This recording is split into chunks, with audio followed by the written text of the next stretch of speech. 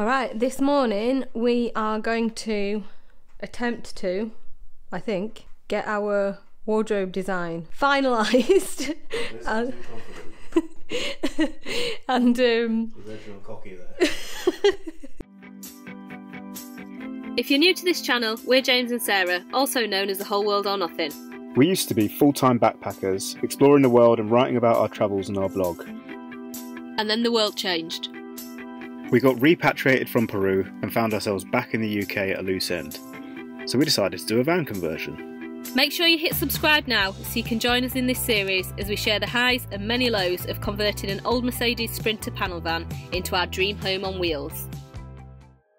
If it's not raided later on, we can hopefully get it cut out, right?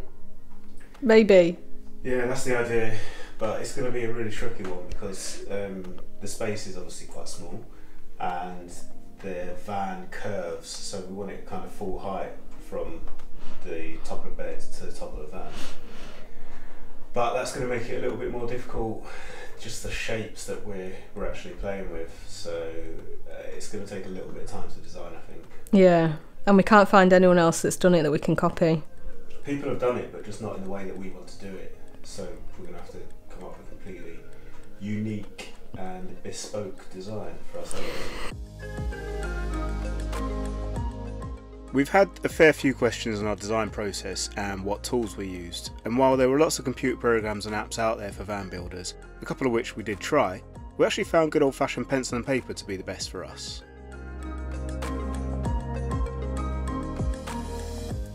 The reason this wardrobe design was so tricky was because we wanted to create it using the same method as our kitchen cabinets, but knew we'd have to build it in place, so we just weren't sure if it was even possible.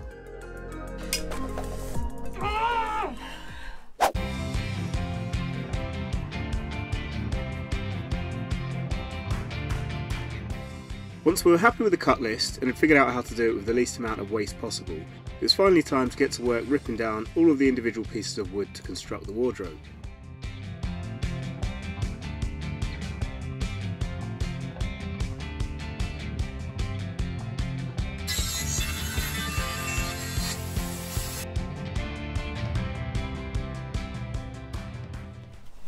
Yesterday we got all the wood for the wardrobe cabinet thing cut, so now we are starting to just do all the little shapy bits on it. So this is the side that's going to go here. Yesterday before we finished I made this template which hopefully I think fits just right. It's a bit tricky because the cardboard's bendy. Not filling me with confidence there. Hopefully I think might fit. But it looks alright. We need to cut this off this side. Unfortunately it's not the same profile all the way down because, well, because this is further out, this bit of cladding, but also the van kind of goes in towards the back, so it's not going to be the case that we can use this same template for each of the 5 sides that are going down there. So we'll do this one, see how that is, and then I think we can still use this template, but we're going to have to adapt it as we go down to get all the others to fit. It's going to take a while. Oh joy.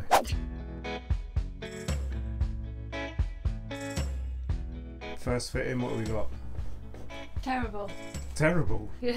Well, is it terrible? No, it's not terrible. It's alright. It's just that it's out by probably about 2 centimetres. Probably by about the same gap that there is here. You look like just a hood talking. Sorry. So what are you proposing? Just cut and try it and then cut and try it? Yeah, well I've just drawn on where I think it needs to be. It's the right profile, kind of, but not.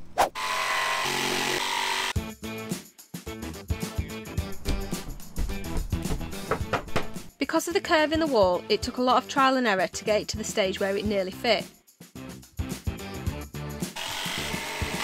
Once it was close enough, we used a little tool we created to get it perfect.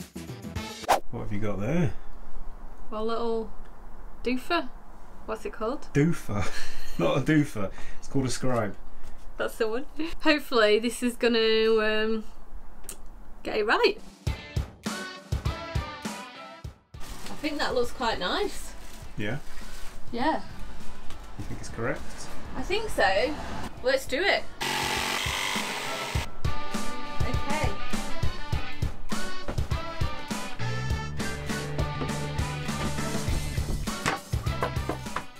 So that's the piece that's going to fit on there. It needs to notch into there. I think that's right. I think it's spot on. Perfect. The reason this is here is because obviously the mattress has got to go on top of here, and then we need like space for our duvet and stuff on top of that before the cupboard will open. So it kind of looks a bit odd at the minute, but it won't when the mattress is on, if that makes sense. So we need to cut a notch out of here because this is going to pop through this side here, and then there's 4 more of these that go down the end one, and then 3 in between. So yeah, I'm quite happy with that. It was actually a little bit, not too much, a little bit easier than I thought it was going to be. Alright, so that's in. That's the bottom of the wardrobe. This is the lip on the side here. Got one side. Not bad. I think that's a pretty good day's work. Finish at midday? Yeah. Ain't nobody got time for that. So far, we've got 4 pieces in. That side was a right faff because we didn't take into account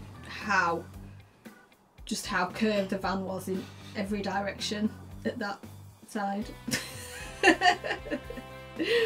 So we've had to move that end panel in a little bit. So where Jay's got his hand there is going to be a little shelf, which will actually work out quite nice actually, because then I'll have a little shelf for my coffee to go on. There we go. It's like we designed it to be like that, except we didn't. We didn't. Van luck, that's what it is. So we just come across a little bit of a problem where the wood was dipping in the middle, so we're just fastening some extra supports in for it. You alright in that little gap? It's a bit tight. A little bit. Alright, we've got 4 out of 5 of the uprights in. We're probably maybe about halfway there. We've just got this one to put in here. And I think we'll call it a day then. Can I just ask a question? If we've got 4 out of 5 of the uprights in and we've got 4/5 there. Yeah. Good fractions. Yes, quick maths. But yeah, then we've got to start doing all the routing and all that jazz. And it's, I don't know, we've probably got about an hour of light left, so do we start it or not? Do you know what I mean? Yeah, I'm saying not. It gets dark really quickly and really early at the moment. Yeah, so I think we get this other one in, get the top beam in. Actually, we've got to put one across there, and then jobs are good enough for today. Call it a day. Yeah. Wicked. But this is the hardest bit, getting all these sorted, so I'm pleased with that. You've done an absolutely cracking job. It's looking great. It's not looking bad, is it? And those profiles are not easy to get right. They're not. Beautiful stuff. Yeah, I'm happy with it. We're just about to start routing out these shelves. It's a lovely morning here in West Yorkshire again, isn't it? Always, always. Nice bit of rain. So we're working under the edge of the garage roof.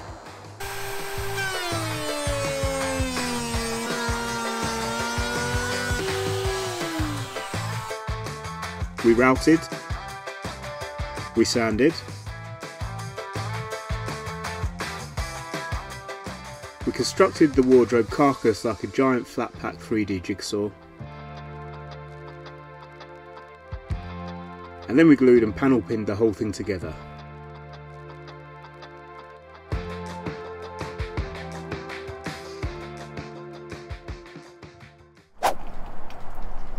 So how's things going in your life and how's things going right now? Amazing. Living my best life. I've joined the 80s hobo crew and it's raining and bloody freezing, so yeah, I am loving life right now. Cracking on though, aren't we? We've got the first door made. Anything else to say? No.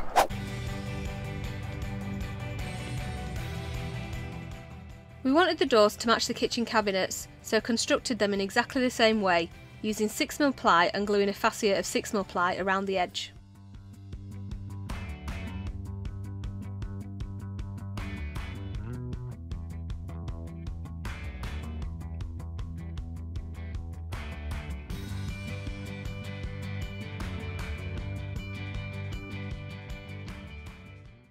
Alright, we've done all the doors, all 8 of them. What are we on with now? Well, everything here needs filling still. We need to fill it, we need to sand it down. We need to get it primed and ready to actually paint. So that in itself is quite a large job. I think that's probably going to take us like 2 days to do that. I agree. Better get cracking then, isn't it? Let's go. Got all that filled, all the edges. It's really important that you do this bit because it just looks really crap if you don't, because the paint just soaks into it when it's plywood. So yeah, all that's done. That'll harden overnight and then we can get to sanding it tomorrow. Guys, today I've got to get these doors filled and ready to be sanded and painted, and then we'll do the sanding in the van, right? You look really happy about it. It's going to be a dusty day. A horrible job. Yeah. Sanding down filler. It's nasty.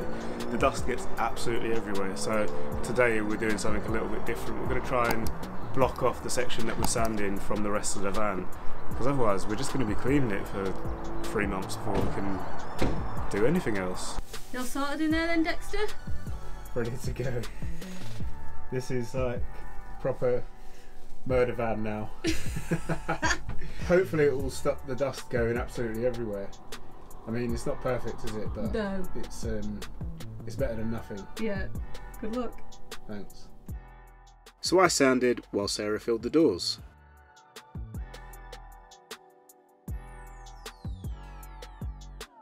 So it's gone alright? It's gone fine. Look at you! You look like an old man. See my hair? Oh my gosh, Jay. Yeah. We're gonna have to vacuum you. We just remembered, after we've got all the van cleaned and this ready to paint, that we have to make a little shelf area for here, or a shelf for this area. Basically because the van curves inwards like that, we couldn't put this right at the end, so we've got this little section here, but it's actually quite handy because it will give me somewhere to put my coffee on a morning, and also my reading light's going to be here that has a USB charger in it, so I've got a shelf to put my phone on. So we're just making this up out of some 12mm ply, and we're thinking we might put a false top on it, maybe, just so that I can put, like, I don't know, a book in there or something. So that will be like that, and then that will come off. Just extra little bit of storage, why not? But yeah, it's a bit annoying because we were going to have to put some filler in and sand it down after we'd thought we'd finish that. Great. Man, that stuff stinks. Yeah. Are you feeling high? I'm getting there. I've never done this before, but the primer that we use says to clean everything with white spirit if you're using like bare wood before you paint it, so it's just what we've been doing really.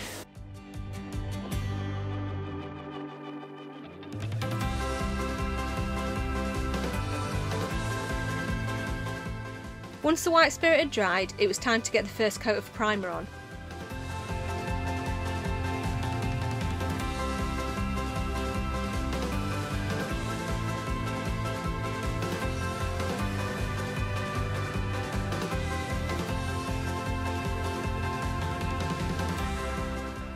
We followed the exact same process for the doors: sanding, cleaning and priming, ready to paint. Do you remember that guy who said that your, I can't remember if it was cabinets or furniture and cabinets will take 25% of your build time? Yeah. Well, he was wrong, because it hasn't taken that long. but it takes a long time. It takes longer than you think. I thought you were going to say it's taking about 75%, because that is what it feels like. I think maybe he was wrong because we were just really slow at everything else. Got the heater on anyway, or fan heater, it's running off the electric from the garage.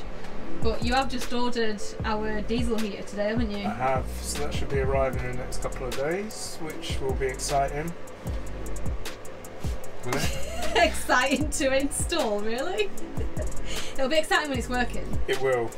I'm a little bit worried though. I read this review today, I forgot to tell you this. Oh god. Someone said, how much diesel does it take? And one of the replies was, for 27 minutes it'll take 30 litres of diesel. That's not right. So that's like a litre a minute, which is quicker than you can drink wine. And that is quick.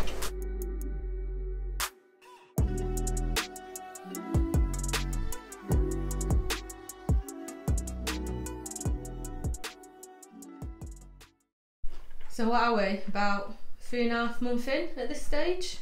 How are you feeling? Tired.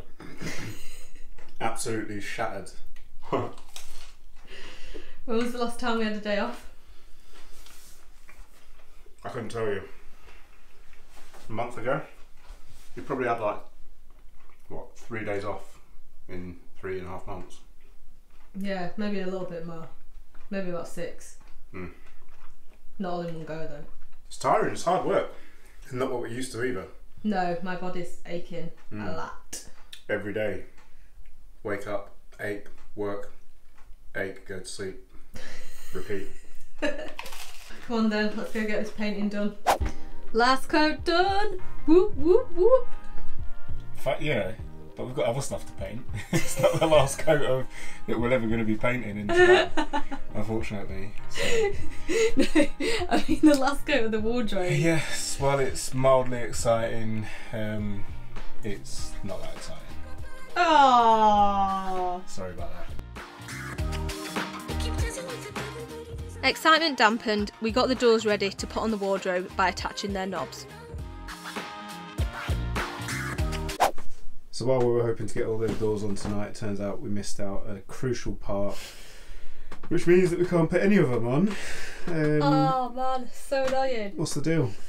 Basically, because this is only 12mm thick up to a certain point, and we've put them away now, but the hinges, the screws for the hinges go beyond that, and they need 12mm rather than 6mm, otherwise they literally pop through this 6mm here. We have to put like just an extra bit of wood on the back of them, which we've done on every single other door that we've built.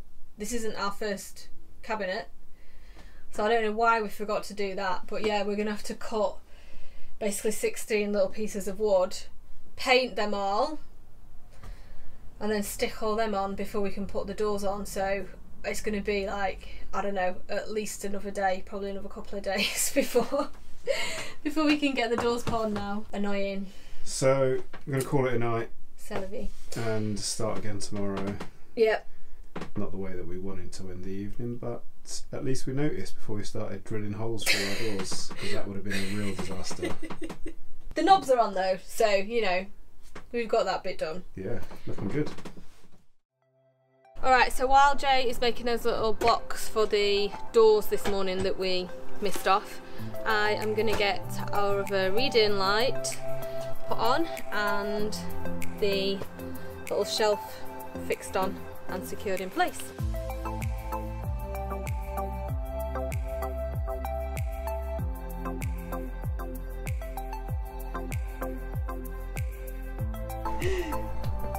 Ta-da! Check that out. It's great. Do you like it? I really like it, yeah.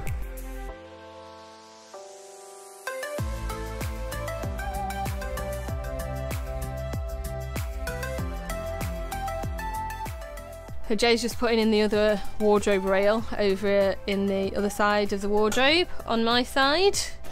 Ooh.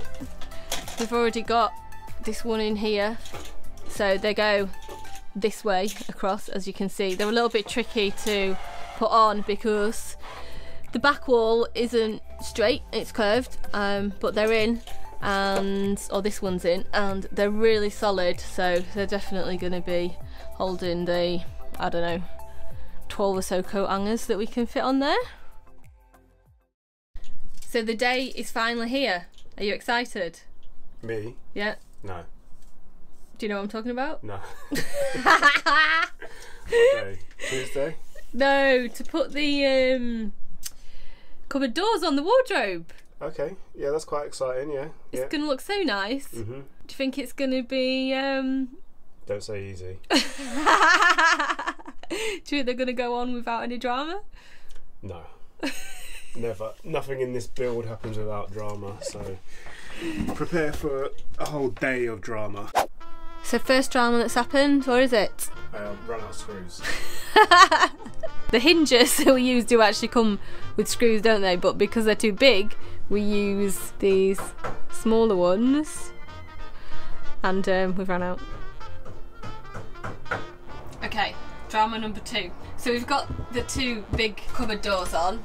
They're all working great, lined up. Everything kind of lines up, except when we're putting these on, well, they don't fit basically. There's not enough space in between. I think it's because they fit perfectly. Same thing that happened with the hatch through to the front cab after the layers of paint have gone on the side. It's just made it that they don't fit. So what we're having to do is sand down the edges of these doors so that they fit. And then obviously we're going to have to paint them again, which is a bit of a bummer, but at least they'll fit them. So what are you saying? Finally. This is all done.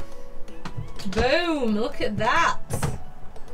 It has been an absolute labour, I was going to say labour of love, but I don't think love is the right word. No, but you do love it. It looks so nice. I love it now, but it's just been a labour.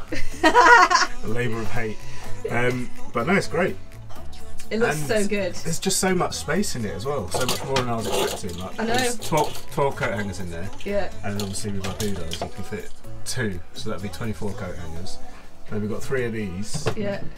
The top 2 are pretty big. Yeah, because they've got that extra bit at the top. Yeah. But then the bottom one is huge. It's Yeah. massive because it's got all of that at the bottom as well. Really, really good. I'm really, really happy with it. It's exactly like I hoped it would be.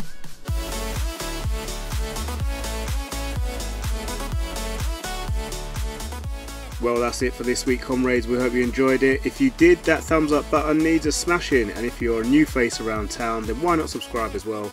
And don't forget to hit the little alarm bell while you're down there so you get notified every time we post a new video. Next week, we're going to be building our multifunctional pull-out table/sofa bed. See you then.